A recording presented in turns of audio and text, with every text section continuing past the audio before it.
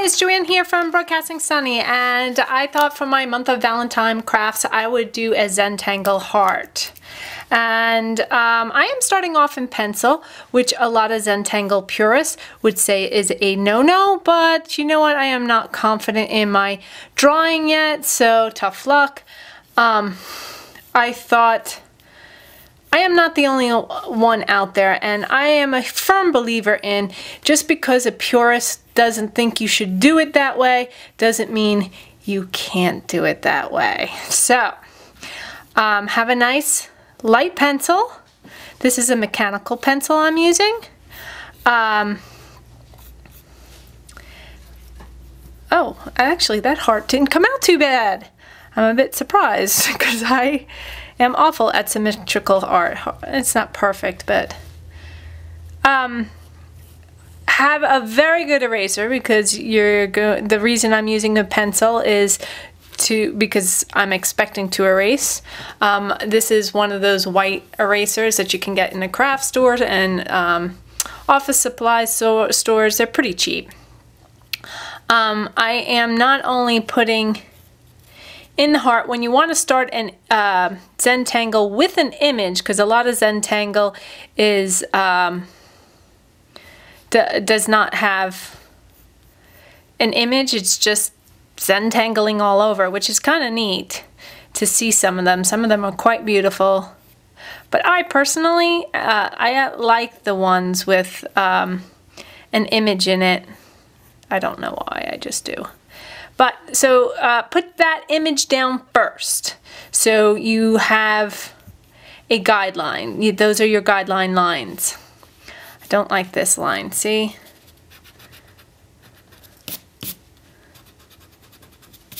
Doesn't match up with the others. And now I am putting in lines because I am awful at making things look 3D, so this helps me, guides me to remember to stay 3D. And I'm making these slight curvature type lines. I will show you up close in a minute, because I'm making them light so I can erase easily, so when the time comes. Okay. This is a great craft project for teenagers. I actually got interested in it because of my daughter. Alright, so I have the heart, and I'm actually going to start Zentangling with just a marker. I am a little bit nervous, so be nice. So anyway, I got started with my daughter, who really got into it, found a book in the craft store, and then I found a bunch of books at the library, and soon she was Zentangling, and then I started singing it on Facebook, and I found some that were just so beautiful, and I was like, I want to make that, and so I got into Zentangling. Okay. So these curvature lines that I made, I'm actually going to use them for my first tangle on this heart, which is a Jonqual, Jonqual. I'm not sure if I'm pronouncing these right, because they are strange names. And I'm only making half the heart. My stupid camera keeps dying on me, so I apologize. I'm not sure why it's doing that. Actually, this part I always struggle with, so I am going to lightly draw it in pencil just to make sure I got the pattern right. That's the one thing with Zentangle that I found. I have a lot of trouble with spatial, and this will teach you spatial. And it also, my left, right, and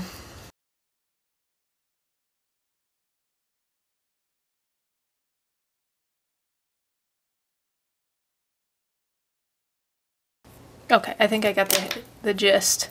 I'll be fine now.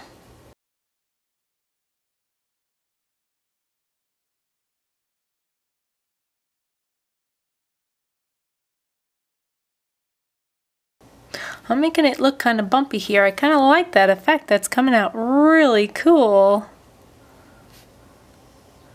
That was not my intention, but I'm liking it.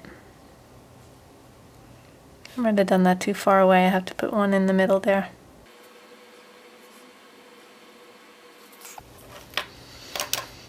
Okay, as for markers, I didn't mention this yet, but you can use a Sharpie. Fine point would be great. I am using artist markers that you can get at any craft store. Okay, now, ooh, whole craft thing here. I'll start in the corner. And basically every other one you want to color in. And these have 4 different tips. If you see closely on this one, it looks almost like a paintbrush tip. And it works that way. I know there are felt tips, and I've used them, but I want to say the nib is still harder than this one. This one kind of works like a paintbrush. I kind of like it. So I recommend that if you can. I can't remember how much they were. But if not, like I said, Sharpies will work. As you can see, I outline the square first and then I color it in. That just, to me, helps me. It really helps me stay within the lines.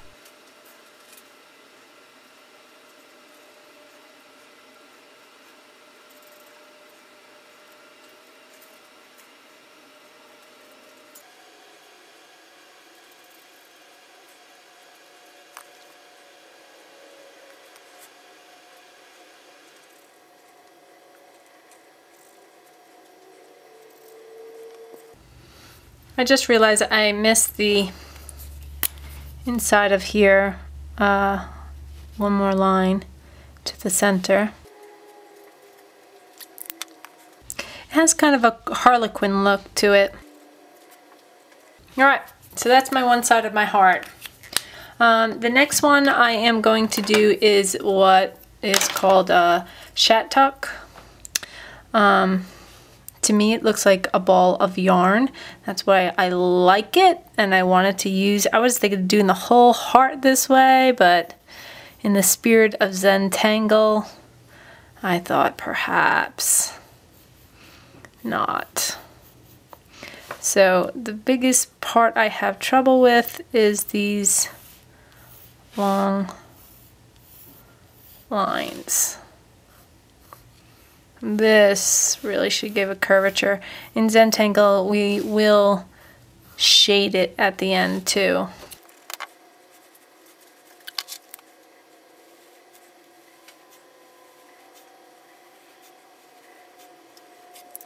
Well, actually, I think I can go straight to...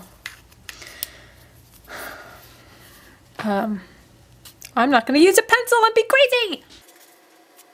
So this is... I am trying to put a little curve to this Zentangle. Yeah, might not be worth it.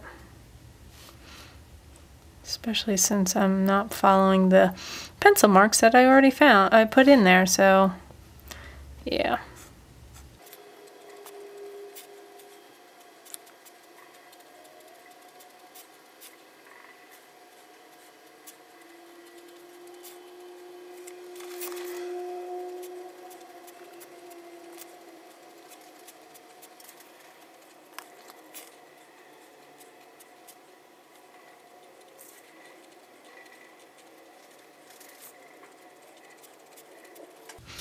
Okay, I like how that looks. I know I still have pencil marks in there, but once this, I wait a little bit till the end to give it a chance to dry somewhat. Alright, now I am doing one called Nippa for the background. Putting random circles.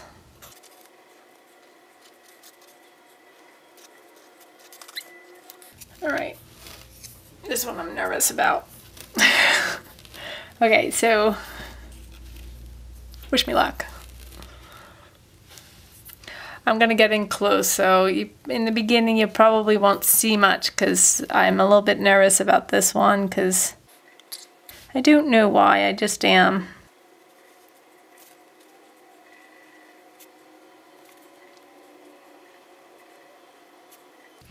In math, my kids would argue with me quite frequently that that's not how the teacher taught me. And a lot of my friends and I complain that the way they teach in school now is crazy. But aside from that, what I said to them was, if you get the right answer, who cares in what method you got to it? Because on a test, that's all that really matters, let's face it. So I approached the same philosophy to this Zentangle, and that's why I am okay with pencil marks. As long as it gives me what I want, I don't really care at what methods I use to get to that point.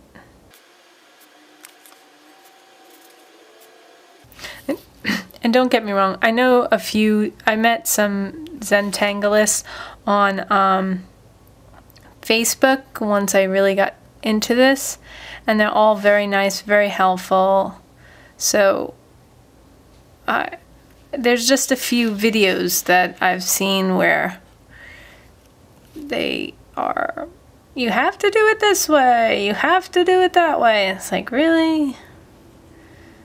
Is it that important? This has a groovy look, I think. I'm wondering if I should color it in a little bit. In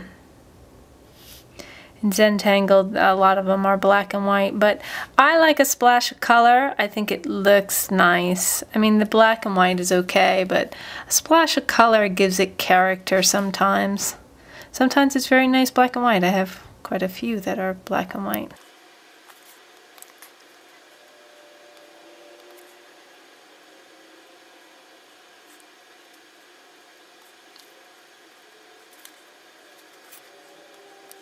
I think I'm going to do a different scribbly on this side. Just for something different. It's kind of hard to do the pen on the side when it leaves little skid marks. But I want you to be able to see.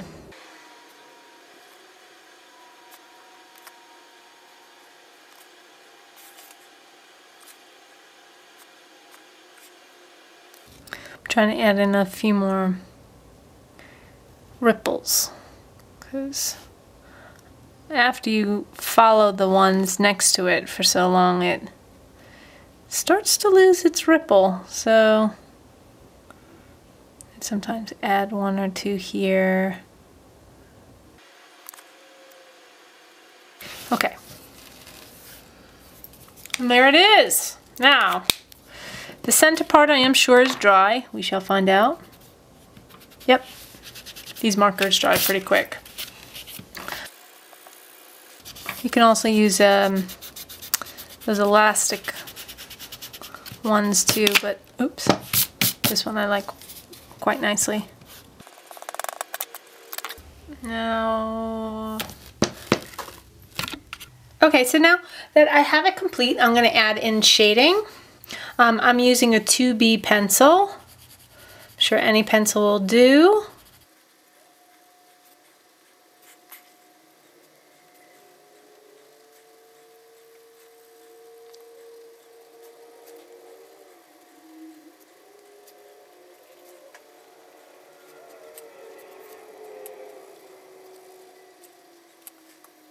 Now I want to get the heart.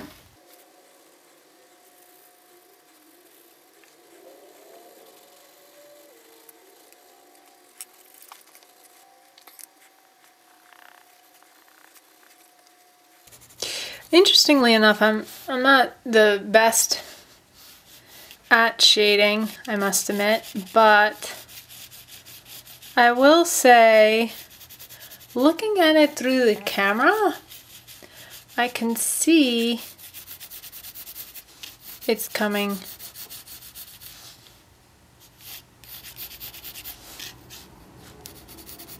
together. Okay. And there is my Zentangle. So happy Valentine's Day.